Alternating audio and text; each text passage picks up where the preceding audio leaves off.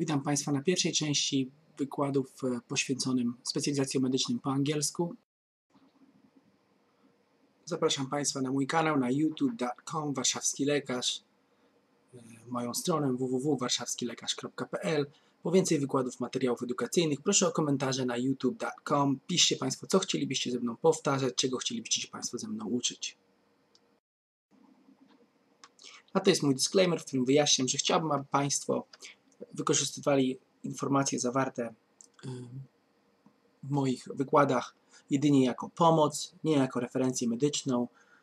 Po taką należy sięgać do własnego doświadczenia klinicznego, ogólnie uznanej wiedzy i ogólnie uznanych wytycznych. A więc na początek chciałem z Państwem powtórzyć słownictwo, podstawowe słownictwo często używane w szpitalach. Nurse, pielęgniarka, nurse, physician, lekarz, physician, patient, pacjent, patient, physical therapist, fizjoterapeuta, physical therapist, hospital, szpital, hospital, clinic, przychodnia, klinika, clinic, ward, czyli oddział, ward. Powtórzcie Państwo teraz te słowa jeszcze raz. Nurse, physician, patient, physical therapist, hospital, clinic, and ward. A teraz w zastosowaniu. Proszę powtarzać za mną. I am a nurse. He is a physician. She is a patient. He is a physical therapist. It is a hospital. Physician works in a clinic. Nurse works in a ward. Teraz to samo. Chciałbym, żeby Państwo uzupełnili kropeczki tłumaczeniem słowa z przeciwnej kolumny. Pielęgniarka, czyli nurse, physician, czyli lekarz, pacjent, czyli patient, physical therapist, czyli fizjoterapeuta, szpital, czyli hospital, clinic, czyli klinika, przychodnia i ward, czyli oddział. To samo teraz już uzupełnione.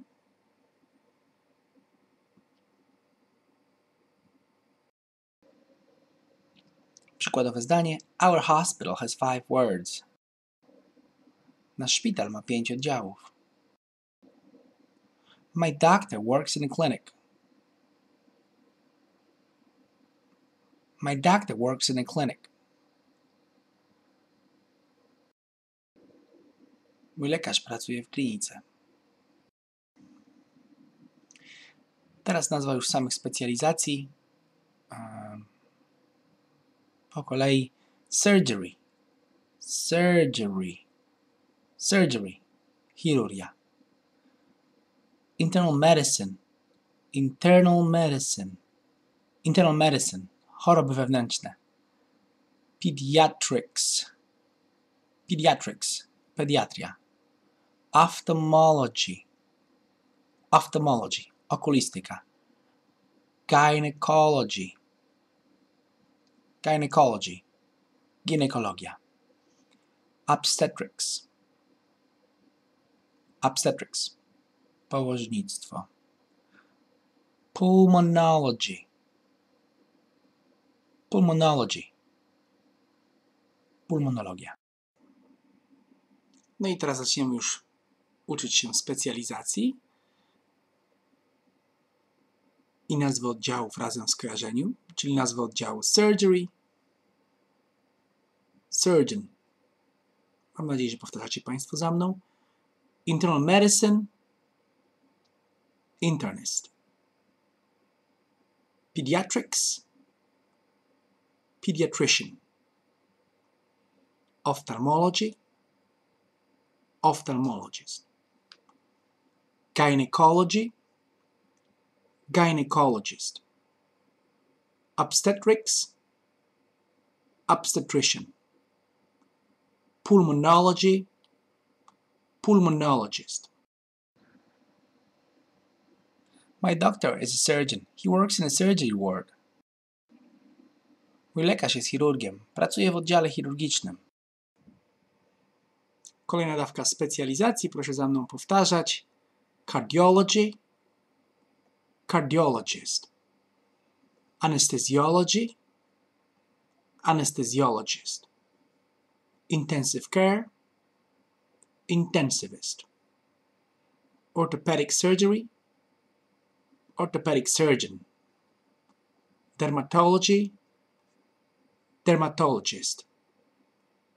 Urology, urologist.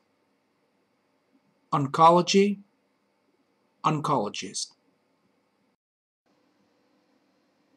My doctor is an intensivist. He works in intensive care. Tłumaczymy zdanie na język polski. Mój lekarz jest intensywistą. Pracuje w oddziale intensywnej terapii. My doctor is a pediatrician. He works with children.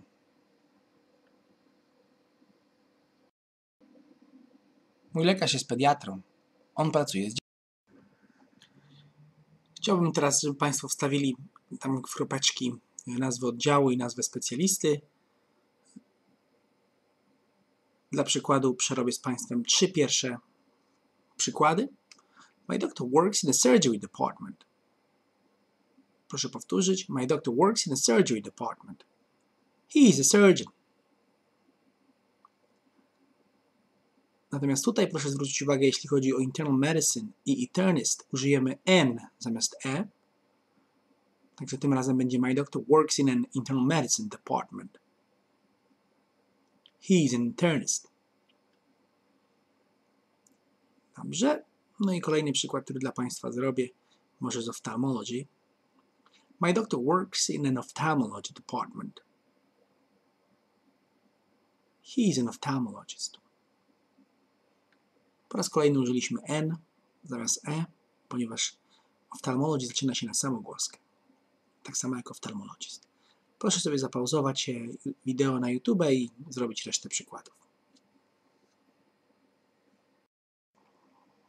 Dziękuję Państwu serdecznie za uwagę. Jeszcze raz zapraszam na moją stronę warszawskilekarz.pl po więcej materiałów i wykładów edukacyjnych. Zapraszam na mój kanał youtube.com warszawski lekarz i proszę tam o komentarze, abyście mogli Państwo uczyć się ze mną tego, czego chcecie. Dziękuję bardzo.